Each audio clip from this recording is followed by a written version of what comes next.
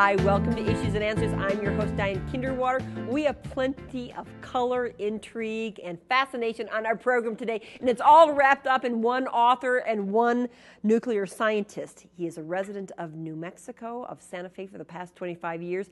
It's none other than Dr. Michael Gamble. Thank you for being a part of this program today. Oh, Diane, I'm so excited to be here. Thank you for inviting me. One of our more colorful residents. Why do I say that? It's because of your fascinating background. You have written a book, and we're going to discuss that at length today, ZeroSCAPE.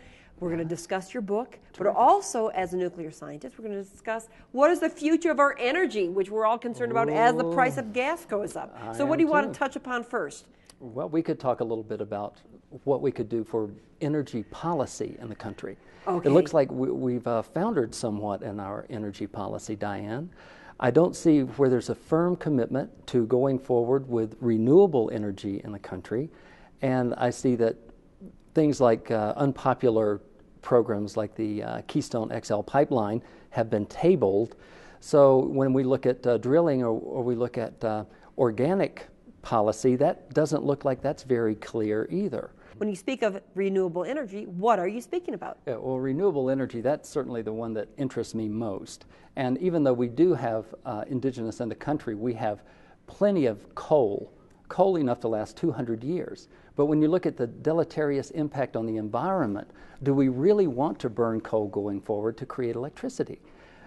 Natural gas is very clean, but it turns out in about 1979, there was legislation on the books, or pending legislation, that would say that natural gas should not be used for generation of electricity because it was a scarce resource. We have plenty of it in the Four Corners here in New Mexico, about the Farmington area, right? Yeah, it seems like San Juan. We have a great deal now, and as a matter of fact, the prices are near historic lows for natural gas.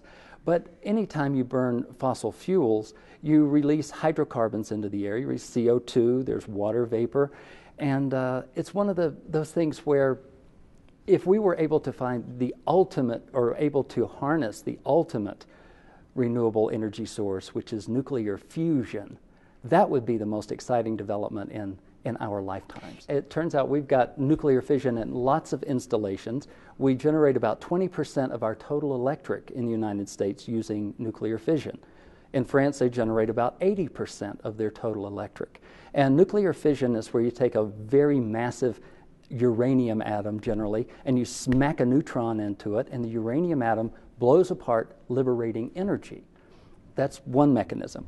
The renewable, and you could call that a renewable energy source in that we have so much fuel available in the country, and in that we don't have to export or import anything in order to carry on a nuclear power industry using or based on fission technology. But we haven't built a nuclear fission plant for 30 years. We haven't, but there are two new ones that were licensed, just a month ago. They got their licenses in Georgia, the Vogtle plants, I believe they're called, and they are the most modern generation plants, so-called 3+.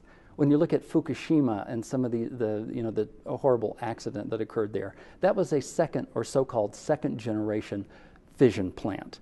The current plants that are being licensed are 3+, and the fourth generation nuclear scenario would be nuclear fusion, where you take very light nuclei, the lightest, in fact, hydrogen, and you use either very strong crushing magnetic fields or highly penetrating lasers, which is what I worked on when I first came to Los Alamos, was the laser fusion modality.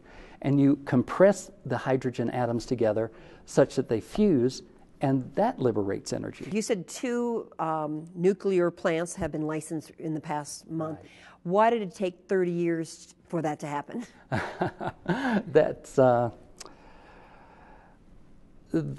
answer to that would be multifaceted. There is definitely a political component to that. Are we afraid of nuclear power? Well, that would be the societal component. But are we? And why? We are. Well, things like...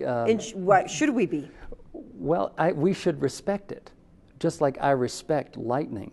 There has been no loss of life from the commercial nuclear industry in the history of it. So given that perspective or that fact, that's certainly something, that's an arrow in the quiver for the industry. What about fusion? Will that have the same Fusion is much safer, and the waste, once again, whenever you talk about the cost of nuclear technology or commercial nuclear power, and people say, oh, but you're not counting in the hideously expensive cost of the entire fuel cycle, and that is where you deal with the radioactive wastes. I mean, the krypton and the strontium and the xenon. There are substantial nuclear wastes that are generated in the commercial nuclear power sector. But with fusion, there wouldn't be this? With fusion, the byproduct is water, helium and water. And so it's something that could be generally vented out the stack. When could that come online? It would be marvelous if it came online in our lifetimes. It's the materials issue. My postdoc at MIT was in materials science. And so the materials issues are some of the issues that plague nuclear fusion. You're looking at establishing 100 million degrees absolute temperature inside a bottle, if you will, whether it be a magnetic bottle or some sort of confinement modality. And then on the outside, you have ambient temperature. You got 273 degrees K on one side and 1,000,000 degrees K on the other side. Nature hates that differential. It's very challenging to overcome that. At Lawrence Livermore National Lab, I think we've got our best shot at seeing ignition, which is the break-even point where it takes about as much energy to make the reaction to initiate it as it does for it to continue and to sustain itself.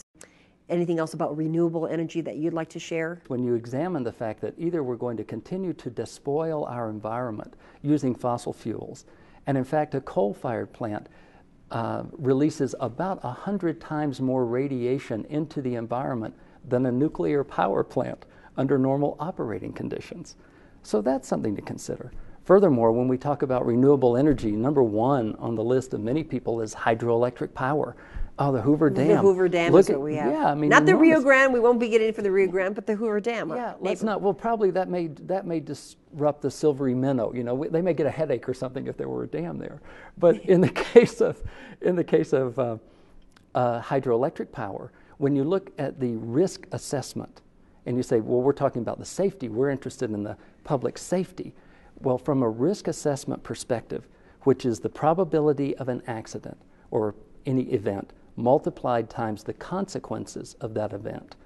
By that definition, a hydroelectric plant is much, much more dangerous than a nuclear power plant, because should a dam burst, millions could die. I'm a big fan of photovoltaics, and if we talk about residential deployment of photovoltaic cells on the top of your house, I'm glad there's not a sofa. I'd want to get up and jump up and down about that, because you can have renewable energy and save money at the same time. You can do something good for the environment, and you can do something that is appropriate from a cost-effective perspective. That is, but wind is not so much? Wind and solar, the downfall is that this nuclear power plant, when we talk about in Georgia, that they're 1 gigawatt, call them nominally 1 gigawatt plants. In New Mexico, in Alamogordo, they have 50 acres of solar collectors that are generating 5 megawatts. This is 10 acres a megawatt, and we're talking a gigawatt is 1,000 times a megawatt. So it's so diffuse. Nuclear energy is highly concentrated. It's very energy dense.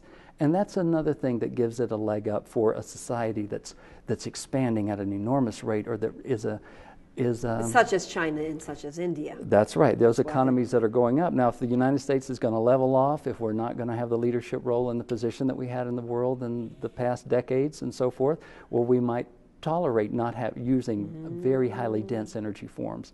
But I think we need to regain our leadership position, not relinquish it. It's amazing here in the Sun Belt, in New Mexico.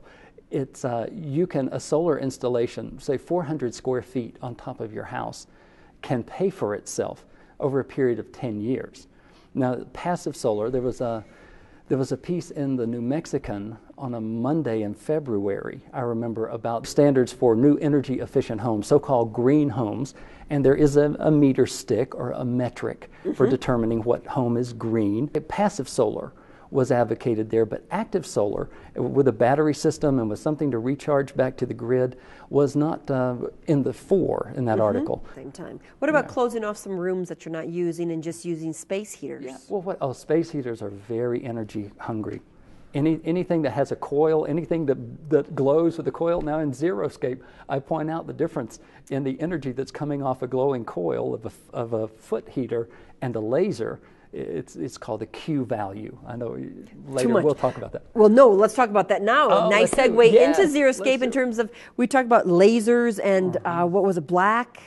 What was it? In the comic books of decades in the early 60s, what do they talk about? The gamma ray, the death ray. The death ray, not black. The death ray. Yes. Do you include something about gamma rays and death rays? Again, this is an espionage thriller based in Los Alamos. It is. You worked there 10 years. I did, off and on. I worked there, some number of years, and then consulted. When I did my postdoc at MIT, I came back to the lab in the summers and would consult with them. But that was on high energy physics pursuits. Now, reading this, are we going to learn all about high energy physics, or is this an easy read? Or I hope it's an interesting read.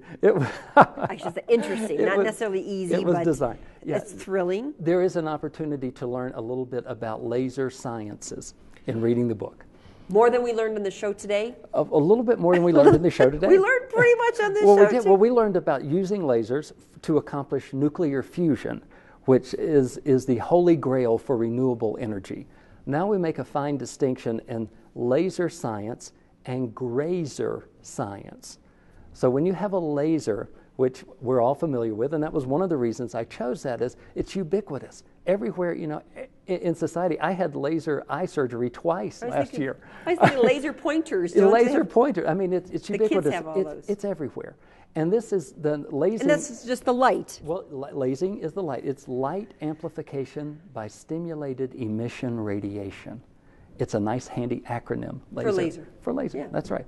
Grazer is gamma ray emission. Gamma ray laser is something that has been sought for decades by labs in Russia and all over the world, in India. To fight back, shoot down, I thought. Well, that's what I posit in the book, that a former Soviet republic, they perfect a gamma ray laser.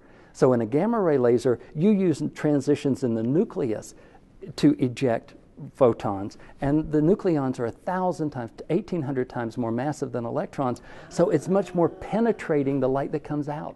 That's why a grazer or a gamma ray laser could be able to shoot down a rocket in the boost phase from a ground facility. But we don't have them now. No, we don't. But those Ruskies, they're pretty smart. So you have to read the book to understand whether they actually accomplished it.